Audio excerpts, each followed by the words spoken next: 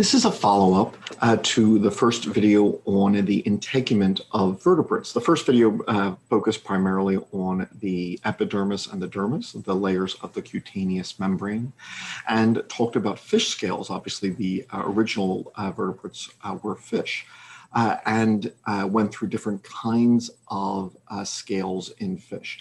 Before leaving the idea of scales, just a quick recap. The teleost fish today, which are the most common fish, their scales are complex. There's a living epithelia over them, and the scale is of dermal origin. It has acellular, non-calcified bone. But fish scales have varied in the past. The original scales, which we find in the fossil record and which are then seen in sharks, are these placoid scales. Placoid scales are interesting because in addition to having bone and its calcified bone in the fish I'll mention next, and having enamel and dentin. It thus is the precursor of teeth. And so before there were true teeth with enamel and dentin, the scales of early fish had enamel and dentin in them, as do the placoid scales of sharks today. The enamel comes from the epidermis, the dentin and in others, the underlying bone comes from the dermis. And so the teeth, which are absent in the jawless fish and absent in placoderms, evolved from scales near the mouth, which got larger to grip prey. There are still bony fish alive today, such as the sturgeons and gars, which have the enamel and dentin still in their scales, and therefore they're a brighter white, but they also happen to be rigid and more interlocking, which limits their mobility. This is what's known as a ganoid scale. The ancestors of amphibians were the sarcopterygian fish, which had more dentin and less enamel. That's known as a cosmoid scale. And some of the early amphibians and even early reptiles could have fish scales on their underside, these cosmoid scales. The teleosts alive today, they are missing the enamel. They are missing the dentin. And the bone doesn't have calcium in it, nor does it have cells. So it's missing the cellular layer, it's also then missing the calcium, so it's just acellular, non-calcified bone, primarily made of collagen. And then there are different types of scales in teleosts today. The roughened edges are present on ctenoid scales, and then the smoother edges on the cycloid scales. But this then, and so here would be a sarcopterygian fish, a lungfish. It has those cosmoid scales with more dentin, as opposed to the sturgeon, which has the ganoid scales. And as I'd mentioned in the previous video, there are fish which lose their scales and are essentially scaleless, such as eels and some catfish, although there are catfish which possess a very prominent scales. Now on to reptiles. Reptile scales are different, and they are epidermal. And the scales of reptiles was a great advance because if you look at amphibian skin, it needs to be kept smooth and moist because the amphibians perform a significant amount of respiration through their skin. In fact, the lungless salamanders in the family Plethodontidae, they don't even have lungs. They've lost their lungs and they do all of their breathing through the skin. But that then limits them. They need to be kept moist, and so therefore dry environments are a challenge for amphibians, which are trying to breathe through moist skin. These This skin here is much more waterproof, and so you're much more likely to find reptiles in deserts, let's say in arid areas, compared to amphibians. Now, in order to grow, these scales need to be shed from time to time, and so snake scales tend to be shed entire, as I'll show you in the video in just a second, while those of lizards tend to be shed more in pieces. Now, scales can vary. In turtles, scales can form these large epidermal scutes, which go over the dermal bone. And so a turtle shell is made of the vertebral column and thickened ribs, and then dermal bone in the skin, and then this covered by epidermal scutes as well. As I'll mention, every time a rattlesnake sheds, it has a bead added to the tip of its tail from the previous epidermal covering, so these rattles can get larger as the snake gets older. So the reptilian scale, this was a great advance for the reptiles because now they could inhabit drier environments.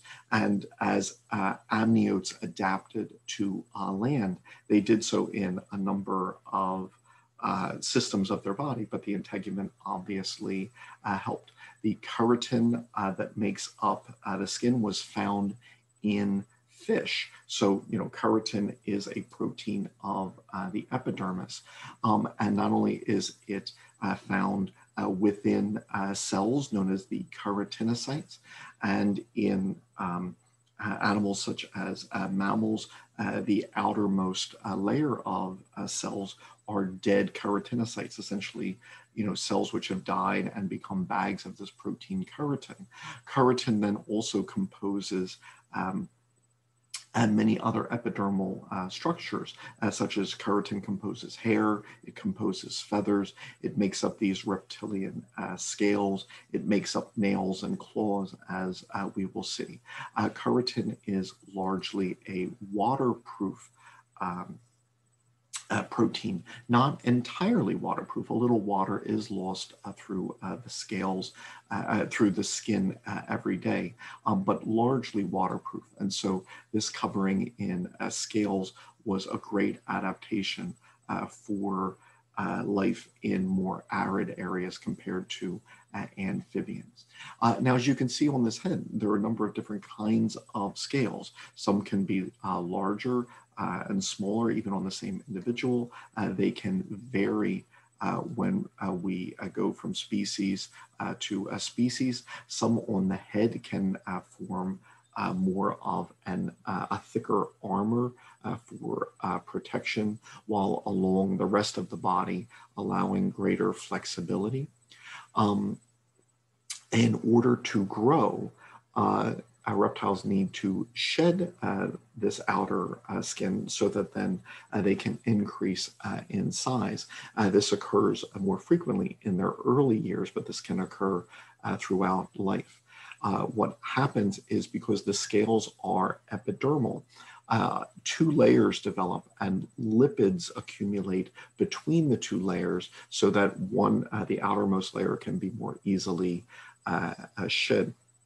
And then the animal can grow before the innermost layer becomes more rigid.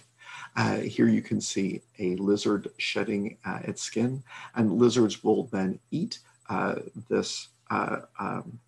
skin in order to recycle the nutrients.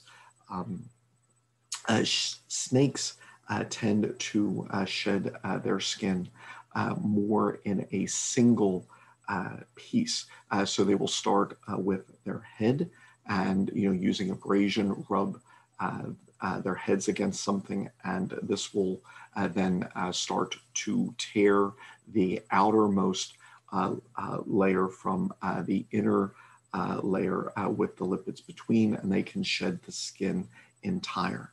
If we were to look under the microscope at developing scales in snakes, we would see that these are epidermal structures compared to the scales of fish, which are primarily dermal.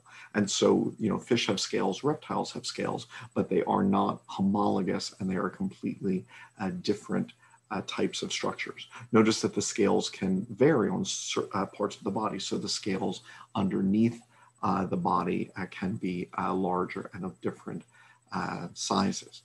Now, if we think of the human epidermis, there's the stratum basale, where the cells are dividing, and then by the time the cells reach the stratum corneum, they are dead interlocked bags of keratin. And here we see the same thing on the scales of reptiles. Here's the connective tissue of the dermis, and then underneath that were the chromophores, where pigment can be added. And so reptiles are often very colorful, but this color is not shed when the reptiles shed their skin, because the chromophores lie in the dermis deep to the scales which are shed. Okay. And so here are the chromatophores. They are in the dermis. There's a hinge region between the scales which make them more flexible, but the scales are a continuous sheath. And so that is why in snakes it can be shed entirely, because each scale is not an individual structure, but the keratin forms this continuous sheet over the structures. There is muscle, there's skeletal muscle in snakes just deep to this. And so this is important in the movements, allowing snakes to crawl, and then also allow some movement of the skin. So here you can see the scales of a rattlesnake. Once again, in a single individual, they can vary in size. They can be larger on the underside. They can be more resistant to water movement depending on a snake's habitat or depending on the species. Here you can see some of the variation in the coloration of snakes. Once again, it is the chromatophores in the dermis which are providing this color, even iridescent colors. When rattlesnakes shed their skin, a hard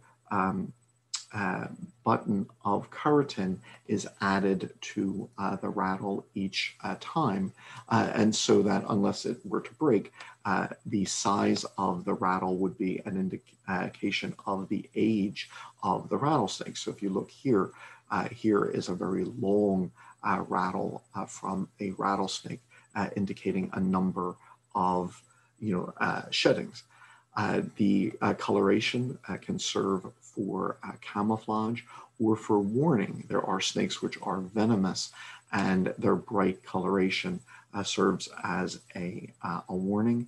And then there are even non-venomous snakes which mimic the coloration of these venomous snakes, so that predators which learn to avoid the brightly colored coral snakes might then also avoid non-venomous snakes which are mimicking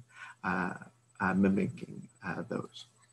Scales can then take on different structures and can even be narrower and resemble eyelashes, or form wispy ends and be a little hair-like in mammals, or resembling the hairs of mammals, but these are just modified scales in reptiles.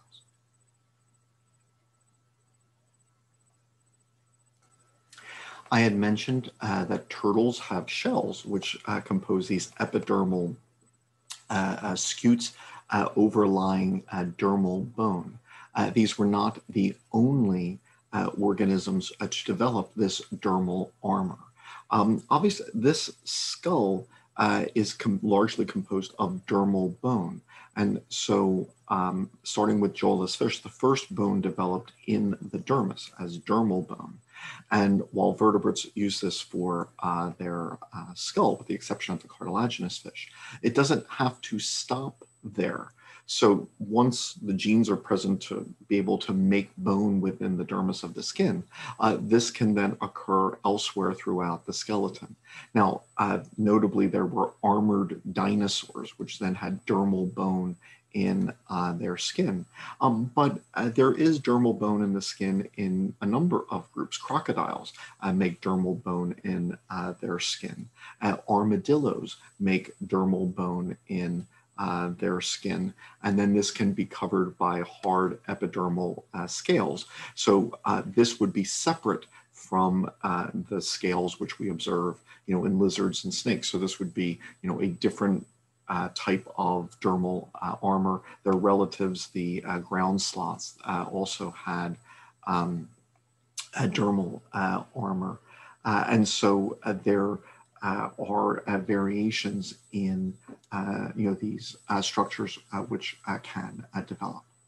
In the same way, when we look at that type of dermal armor, like forming a shell-like structure, it evolves separately in different groups. And then we could say the same for horns. So what do we mean by a horn? Well, it varies. And so therefore, if we were to truly discuss horns, we would distinguish between, say, horns, and I'll go to the video in a second, which are only truly known in bovids. Here you can see the bone underneath the keratin of the horn. Antlers would be different, which are covered by a living skin or a velvet, which can be shed. Antlers, varied, the most significant antlers being in the Irish elk. But then there are other forms which we see in giraffes and their extinct relatives. Here's the okapi, which is a small giraffe today that's known as an ossicone. And then there were other extinct groups of mammals, such as the protoceratids, which made horns. Here are brontotheres, which are relatives of rhinos, which made horns with a bony core, but modern rhinos don't have true horns. This is just keratin. There is no bone inside. And so then what we mean by horns varies. So just a couple of examples. We classify true horns as only existing in mammals, but obviously horn-like structures are known in a number of groups of dinosaurs, both ornithischian dinosaurs such as the ceratopsians, or some of the theropods here as well. Those scales of composed of keratin can become thickened and can produce horn-like structures, say in chameleons. And sometimes horns might appear in one species only. So pigs in general don't have horns, but there was a fossil pig which possessed a horn-like structure. And so horns are sometimes known in groups, but they can vary, whether it be chameleons being unusual among lizards or that pig being unusual. So a true horn is known only in the bovid mammals, such as cows, sheep, goats, bison. There is a bony core, which is unbranched. This is covered by keratin. Horns are typically present in both genders, and they aren't shed throughout life, and then typically get longer and longer as the animal grows. And so once again, cows and cattle, you first saw the auroch, which is a wild relative of the progenitors of cattle. Here we see bison, which are closely related to cows, and then goats and Goats and sheep can have these true horns. Antlers are different. Now, antlers do have a bony core, but it is branched, and the number of points tend to increase with age. It is at first covered with living skin, which is then shed. This is known as the velvet, and this then leaves bare bone. Antlers are typically present only in male deer, but the exception is in reindeer, where both males and females make the antlers, and it typically is shed annually, which means that this grows each year. This is actually the fastest growing bone known in all vertebrates. So that is significant. The most primitive deer alive today, such as those in Vietnam, and also the most primitive fossil deer, lacked antlers. And so antlers were not present in the first deer. There are still a few other variations. So for example, giraffes have what are known as ossicones. The bony core is unbranched, but it started off as cartilage, which was then converted to bone. All right, and so it is covered by living skin, which is not keratinized, and they are present in both genders. It should be noted that in addition to the okapi, which is a giraffe with a short neck alive today, and the long-necked giraffe, there were a number of fossil species which had then variations on these ossicones. Some were the size of moose antlers. There is a type of artiodactyl out west known as the pronghorn, which has a forked bony core, although the bony core of the horn is more branched in mammals. In males. It's covered by a keratin sheath. It's present in both genders, but this keratin sheath is shed annually, but not the bony core. So that is one more variation on these horns. So here out west, you can see the pronghorn. And once again, this is different from the horns of a rhino.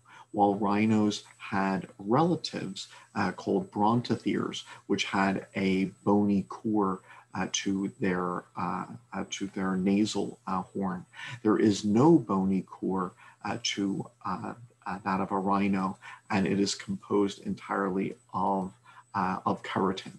It's present in both genders, and it is not shed annually, developing throughout life.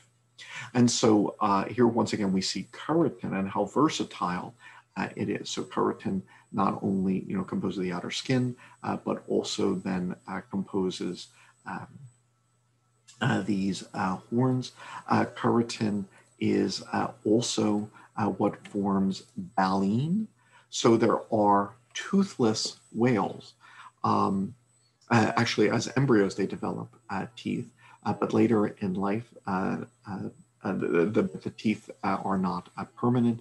And then baleen is a structure of keratin, which allows them to filter the water. So if a whale takes in water in its mouth and then forces it out, any living animals, so shrimp like krill, for example, would then be caught and not pass through and not pass through the baleen plates, which serve then as a sieve. And so there are all of these diverse structures here. The next keratin structure I'd like to mention is hair. All right, now hair only truly exists in mammals. But that being said, there are certainly other organisms that look hairy. And so the cuticle, the epidermis of diverse organisms can form, bristles which look hair-like. There are even some feathers which can look hair-like. There are fish whose outer covering looks hair-like.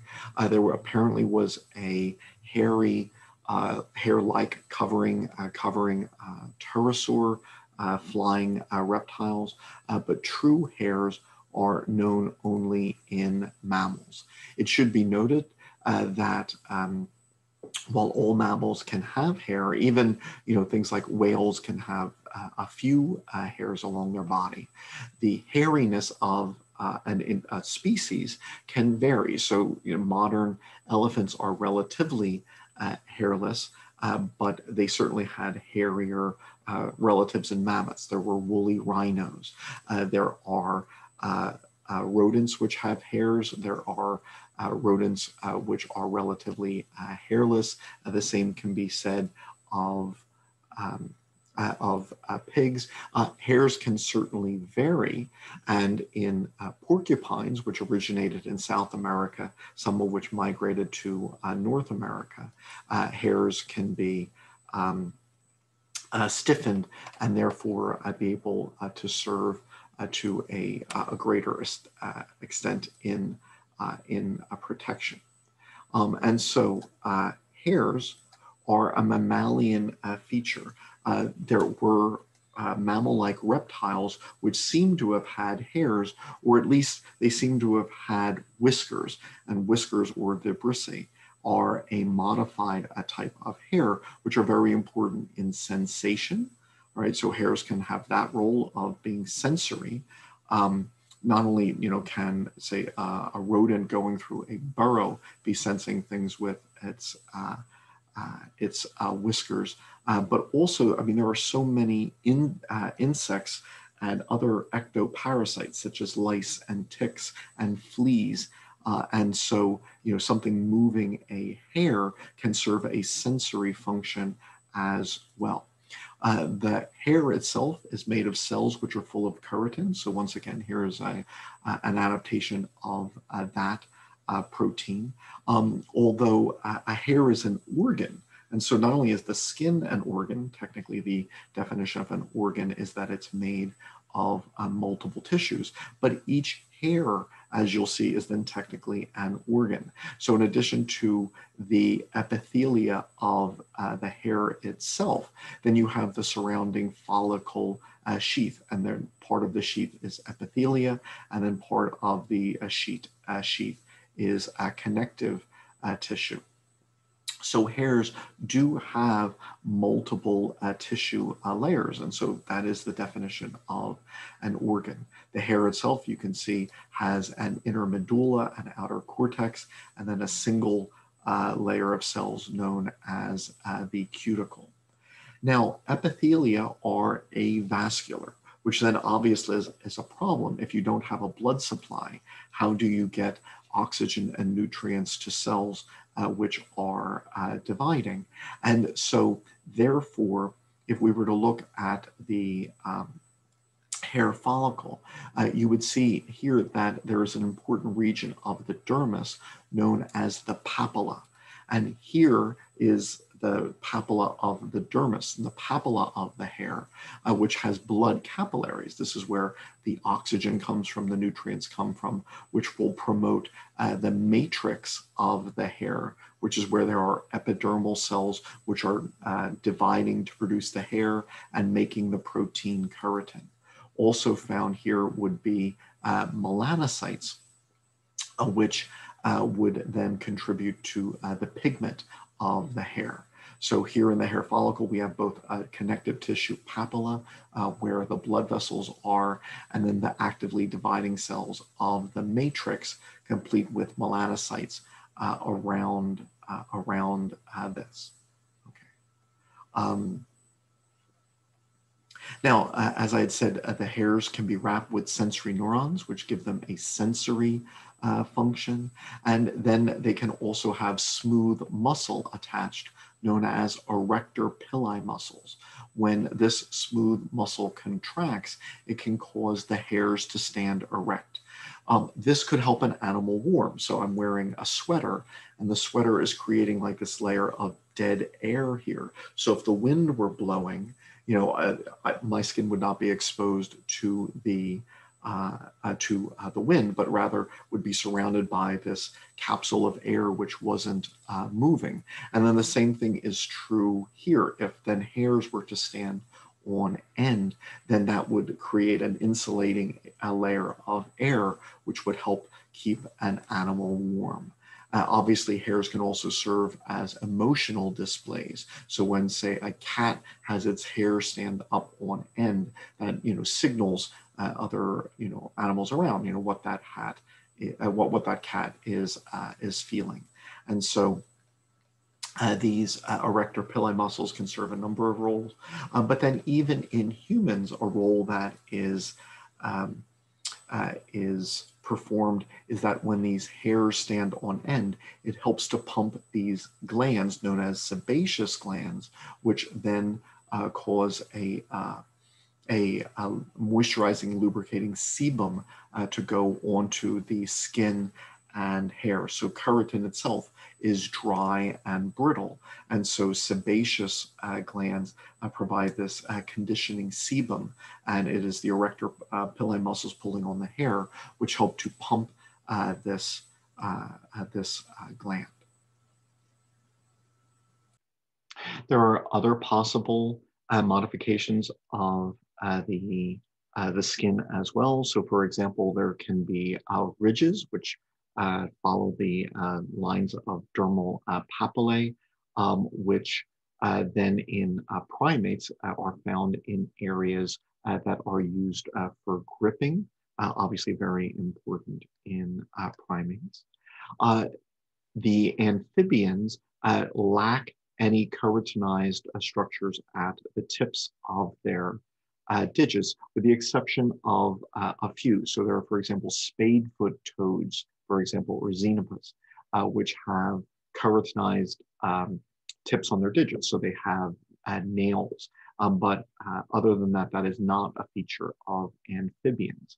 But in all amniotes, that is the case, where the very tip of the digit has a keratin forming a claw. This is more rigid in reptiles and birds. Mammals tend to have softer claws because there are different types of keratin, and it is a different type of keratin produced here. But here you can see an opossum. There are both hairless areas of the digits which look scaly.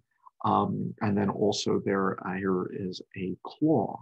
And while there are primates which possess claws, most primates possess flattened claws, which are called nails. So a nail on this monkey is really just a flattened claw. But once again, all amniotes and a couple of amphibians possess keratin at the tips of the digits. Then finally in this video, I'd like to say a little bit about feathers. So first, let's take what are known as contour feathers and just go over the structure for comparison. So the feathers we're most familiar with have what are called veins, where they are lots of barbs all forming a kind of a sheet, a blade, which is flexible, and that this set of barbs can be on either side of a central shaft known as a rachis. So once again, this is the type of feather we're familiar with. So let me start here. Some of these can be used in flight. And one of the interesting things about flight feathers is that they are asymmetrical.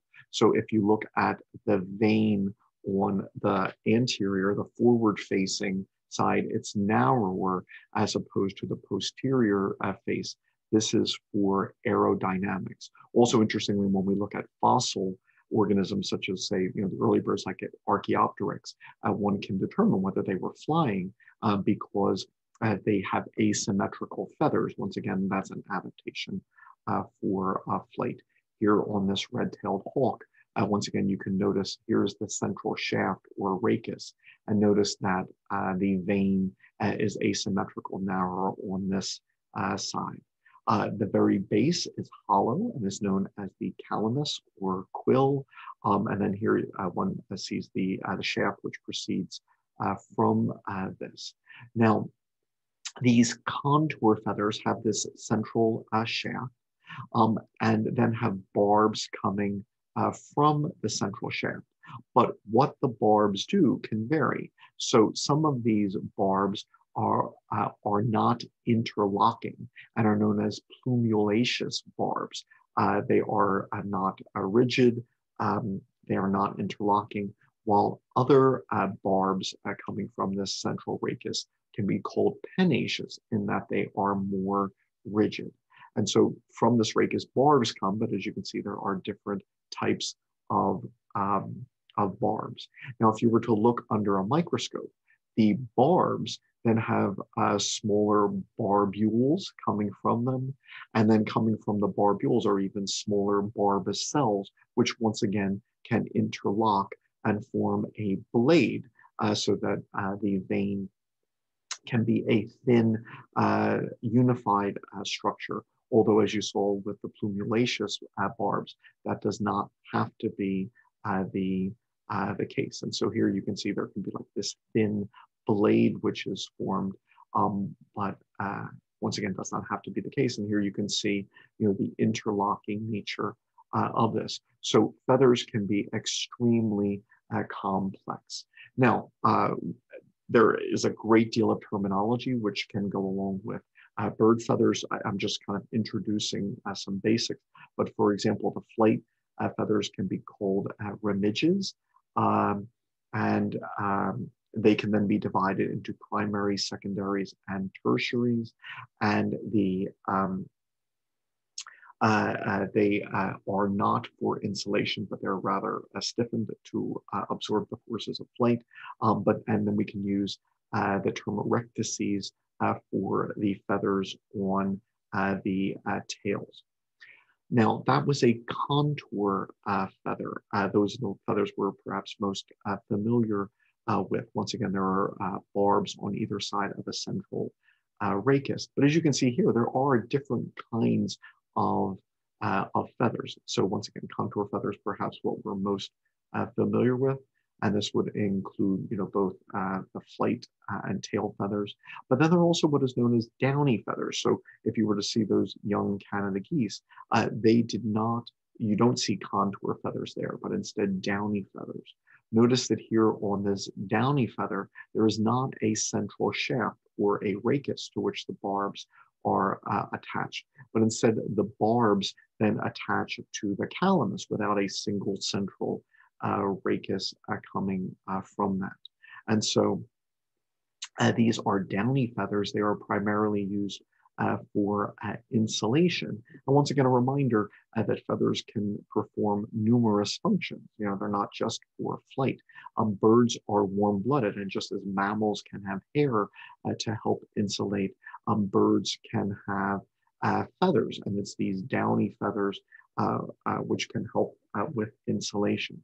Notice that the barbs do not interlock the way that we saw on the contour feathers. There are still other types of feathers in addition to downy feathers as well. So here is what's known as a semi-plume feather. If you were to ask, which is it? Well, it kind of looks downy, but it kind of looks also like a contour feather. It kind of looks in between. So semi-plume feathers are kind of in between the other two. There is a central shaft or rachis, but the barbs are more downy, and these can be used for insulation, found, say, in between contour feathers. There is also what is known as a phyloplume feather. This is very simple, where there's just a simple shaft, a rachis, which then can end in 1 to 6 barbs. It is primarily used as a sensory function, so that something, a displacement of the barb could, show something, or while flying, the displacement of these phyloplume feathers can help birds, sense, wind speed and position in the air, and be used for aerodynamics. Phyloplume feathers are not known in the primitive birds alive today, like the ratites. Those anyway. So another type of feather is known as a bristle feather. And so like this bird looks as if it has eyelashes, but that is a modified type of feather. So feathers serve for multiple functions that, not in addition to flight, they can also serve a sensory function. Those eyelashes protect the eye, and obviously for insulation. But because of the coloration of feathers, they serve roles in courtship, in identification of species. And just as melanin is the primary pigment of mammals, and I go through a little bit here on the genetics of how melanin pigmentation is produced.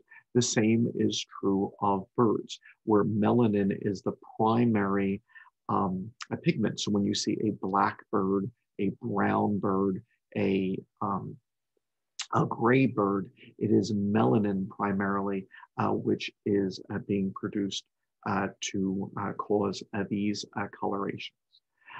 There are melanin, in addition, for many things. It absorbs light. Obviously, that could have a role in heat absorption. It also then has a protective role. And so very often, melanin can be found on wingtips because it helps protect the feathers where they need more. Another set of pigments which can affect feather color are what are called the carotenoid pigments. These are producing the reds, the oranges, and the yellows. These are modifications of dietary things that birds eat. So the birds modify things that they eat to produce these pigments. And then interestingly, a female bird could then look at a male and see how brightly colored he is, and then get some indication of how well nourished he is. And as a female is choosing a partner, maybe then how well nourished her male partner is a sign of that male's fitness. The liver breaks down red blood cells, which have hemoglobin, and then for example, in mammals, this heme can be produced, converted into bilirubin, which has a pigment. But in birds, heme can also then be modified to form a set of molecules known as porphyrins, which produce a number of brown hues and can be found in some birds, such as these owls.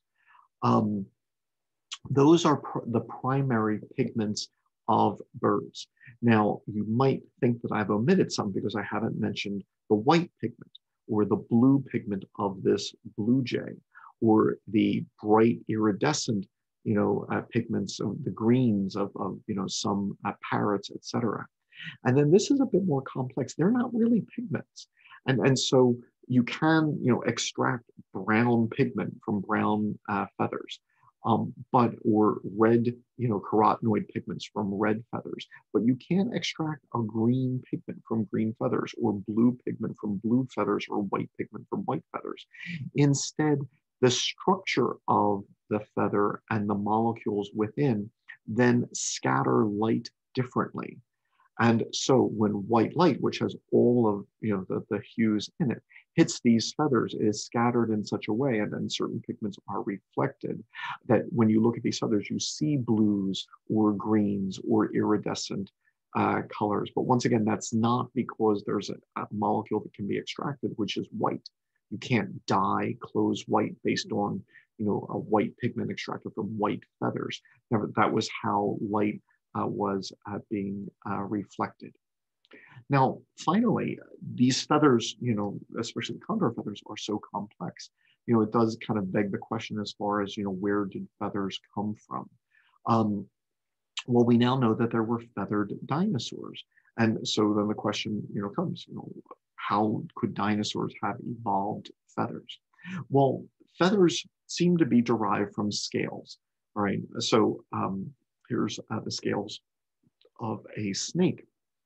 And the scale buds embryologically look like the feather buds which develop in a developing bird. And there are some, so here you can see in a bird, the skin as it's developing its feather buds.